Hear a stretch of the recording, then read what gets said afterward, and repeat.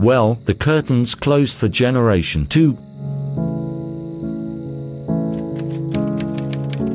Our matriarch Autumn Kealoha's twin brother, Ezra Volkov, was with his high school sweetheart and their 2 sons, living in San Myshuno. Her younger sister, Nicole Vitor, who she barely talks to anymore, was spending eternity with her husband, Caleb Vitor, in Forgotten Hollow. Edward Volkov was happily married to his wife Hillary, the young lovers living with their 4 beautiful kids in San Sequoia. Clint was somewhere in the world, grieving losing both of his families, and her baby sister, Renismay Volkov, had just left with her boyfriend, Dexter Kibo, to begin a new life in Sulani. Her mom Alexis is dead. She was estranged from her father Christopher. And though Autumn would label her life, alongside her wife Shanna and their 3 kids, as a beautiful one, as a life she always dreamed of, she couldn't help but feel despair as she continued working on her kids' treehouse. Her childhood was officially gone forever. Life moves quick like that, and her daughter, our heir Aurora Kealoha, couldn't help but think about the delicacy of life as well. It finally sank in what happened to her uncle Zayden Kibo. Death was so incredibly scary, and the more she thought about it, the more she felt sick to her stomach. She wanted to live forever. She had to distract herself, so she headed upstairs to her bedroom and browsed the Simternet, taking an interest in the Simcapedia pages of the celebrities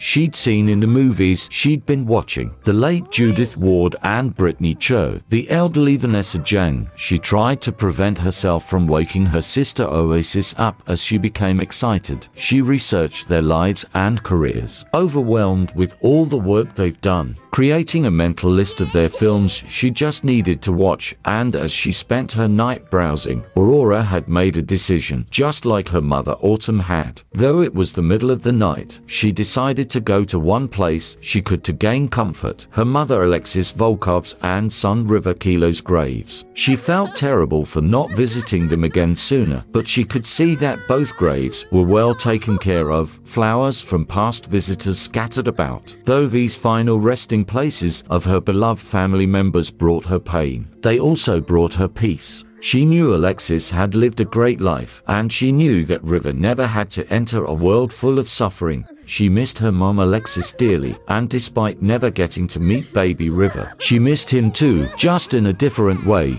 She missed how she never got the chance to know her son. After spending an hour crying and reminiscing about the past, Autumn decided to calm herself down with a stroll throughout the tiny island the cemetery rested upon.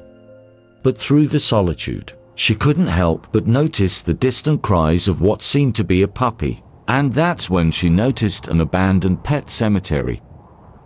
Perhaps she was just hearing things, but as she subconsciously followed the noise, she realized what she was hearing wasn't a ghost, but an actual puppy, all by its lonesome in the cemetery. My goodness, she thought to herself. What a cute little thing. What on earth was it doing here all alone? She approached the small creature, letting it know that she was a friend, and slowly but surely, the poor, homeless puppy began to warm up to her. It looked to be a golden retriever, and it was a girl. Autumn couldn't help but immediately fall in love. She was so sweet, gentle, and loving. You know, growing up, she always did wonder what having a pet would be like. Probably way more peaceful than having a bunch of rampaging werewolves running amok in the house. And since she didn't see or hear the litter the dog came from, Autumn thought to herself, maybe she should take this little one home with her. It didn't take long for the puppy to convince her. Autumn knew she'd be a great addition to the family, so she grabbed the little golden retriever and contemplated a name, deciding to name her Tatum, Tate for short, after someone else she once loved and lost. It was so eerie. It was like someone heard her pain and led her to Tatum to help ease it. Maybe someone really was watching over her, Autumn thought to herself. Once Autumn arrived back home to Evergreen Harbor, she sat her new friend Tatum down and called her family to come to the living room. She brought home a stray puppy. Shanna had almost forgotten how big her wife's heart was. Sage thought the little thing was so cute, but he thought he was much cuter. Keep it classy, Michael Jackson. Oasis made haste the moment she heard the puppy in the house. Oh my god, it was so cute. With her animal whisperer trait, she knew the two of them would be the best of friends. Aurora came downstairs next, and just like her siblings were, she was in awe of her newest furry friend. But Oasis was definitely the most obsessed with the little fur ball, immediately offering friendship and asking for a song. Little Tatum was tired after making all these new friends and adjusting to her new home, so right before she decided to nap on the comfy bathroom floor, she took one last liking to Voldemar, who gave her a ball to play with. It didn't look like she would be using it anytime soon though. Shanna went outside to talk with her wife, who was back to working on her kids' treehouse. She was getting in as much work as possible, because in just a few short hours, she would be catching a flight to San Myshuno for a work trip, meeting with some fellow civil designers from the city to discuss eco-friendliness. But before she goes, Shantumn felt like they needed to have a talk. Autumn wanted to know if Shanna was really comfortable with her leaving for the next few days. Her brother just died, and she wanted to be there for her as much as she could. But Shanna didn't think that was necessary. She was fine really. Autumn was excelling in her career, and she didn't want to get in the way of that. Plus, if she gets too sad, she can just drink a potion of emotional stability. Autumn didn't want her wife abusing potions, but Shanna promised she wouldn't. She insisted on Autumn going. Her and the kids will be fine. She could help Sage with training, now that he was back to being a C student, and she felt that it was finally time for her to have that talk with Aurora. She will be plenty occupied. Shanna didn't want to talk about her brother anymore, so instead, she raised a toast to Autumn's work trip, her passion for civil design, and what the next chapter of her career brings her. She was so proud of her and would miss her so much. This would be their longest time apart from each other since they got married. Autumn was really going to miss her too. I mean, maybe she could come with her if she wanted. They can trust Sage and Voldemar alone with the twins, right? They both laughed, knowing the answer was no. Sage, hell to the no. But yes, maybe they should plan a little couples trip after this, just the two of them. What in the hell? Am I tripping? Or was that Addison Chopra paying the Kealohas a visit? But Shantumn were a little too preoccupied to even notice. After macking on her wife for all of Evergreen Harbor to see, Autumn said goodbye to all of her kids. Voldemar and Tatum grabbed her suitcase and was off to the airport to catch her flight to San Myshuno, hoping that this trip would be well worth it in the end.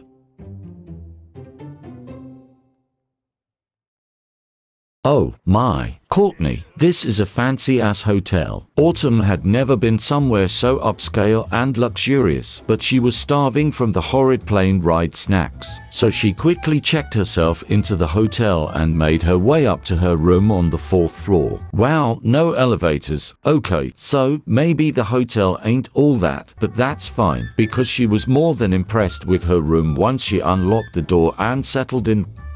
Whoa, so neat and pretty. Autumn had to admit that, despite it being a work trip, she was grateful to have a free vacation. She was certainly going to take advantage of it. She wanted to visit a couple of museums, maybe go to a show, and she would be surprising her twin brother Ezra, his partner Mason, and her nephews Jock and Alexander. She hadn't seen them in a while and was so excited. She spruced herself up before heading to the downstairs restaurant, snagging herself a nice outdoor seat. Luckily, there was no one else here, so she basically had the place all to herself. She enjoyed some watching and admiring the atmosphere as she waited for her meal, the meal that her company credit card would be paying for. She was living a loner's dream. Maybe this trip won't be so bad after all. Back at home, Shanna ordered a family meeting to take place at 8 o'clock. The 3 Kealoha kids getting comfortable on the living room couch. Sage August Kealoha, where on earth did you get those abs from? on, did you hee your way into the gym too? And Aurora's hair is brown, because that's just what my game does. Anyways, Shanna called this family meeting because she had something important to talk about with all of them. Originally, both Autumn and Shanna were supposed to have this conversation with them, but things have been a bit chaotic, as they can all tell, and it slipped past them. Well, that was changing tonight, because Shanna announced to her kids that all of them were getting debit cards and saving accounts. With all of the money Autumn and Shanna were making from the money tree Alexis so kindly gifted our matriarch, they both decided it would be best to invest the money wisely. So they opened up high-yield savings accounts that each of the kids will have access to when they become young adults. Of course, Shantumn still wanted the kids to have allowance from getting good grades and doing chores that they can use to buy whatever they wanted, so they also opened checking accounts for them. Sage's checking account has 1,000 simoleons in it ready for him to use, while the twins each have 500. Every week, as long as they're good, Sage will get an additional 500 and the twins will get an additional 200, that rate going up once they're teenagers.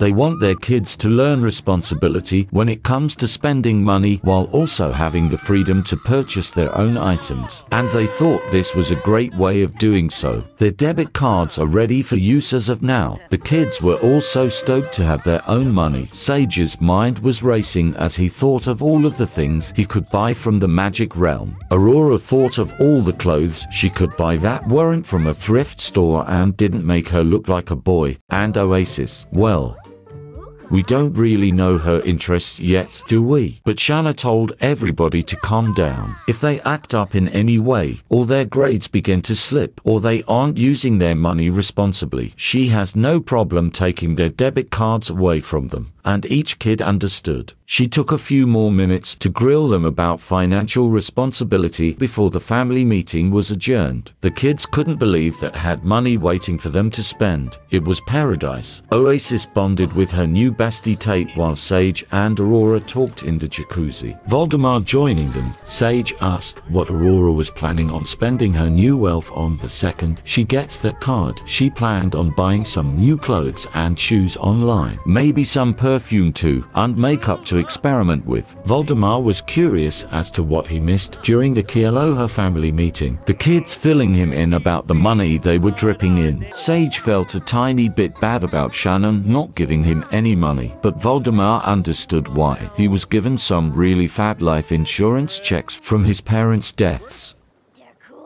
Well, that was a downer. Anyways, Aurora went ahead and asked Sage what he planned on spending his money on, and since Sage knew that Aurora wasn't informed on the family secret just yet, all he said was that he didn't know yet, but in reality, a new wand was calling his name. They spent some more time chatting and celebrating before Shanna texted Sage to come into the office so they could chat. Oh no, had she found out about him going in her lair? Luckily for him, she hadn't, but she knows that she made a promise to Sage to start training with him again after he got his grades up, which he has, and she figured he was going to be up all night on another potion of plentiful needs, so if he wanted, they could spend the night training. It was like asking Olive Spectre if she wanted to murder her husband. Of course he wanted more training. Down the ladder they headed, into the basement and into Shanna's spellcaster lair. She was so excited to show this place to her son for the first time. Yeah girl, he's totally never seen it before. They weren't going to practice any spells or make any potions just yet. She wanted Sage to start memorizing all the crystals, gems, and herbs by name and purpose. Him getting started as she cleaned. He went ahead and took everything in, knowing from his years of tome studying that this would be easy to get down. Once he told her he was done and she was done cleaning, Shanna then told her son to walk with her further away from the house. She wanted to tell him something and didn't want Aurora being able to hear it. Shanna needs Sage's help. She is so proud of how fast he's grown as a spellcaster. She needs him to set an example for Aurora and help her with training when she's unable to, because tonight she would finally be telling Aurora about her spellcasting gift. She was so excited, and so was Sage. He couldn't wait to kick her ass at dueling, and Shanna admitted that would be funny to see. He was more than happy to help, and Shanna was glad to hear that, because, unbeknownst to Sage, she was going to need his help completing a few other tasks, one of which being a surprise for her sweet wife, Autumn Kealoha.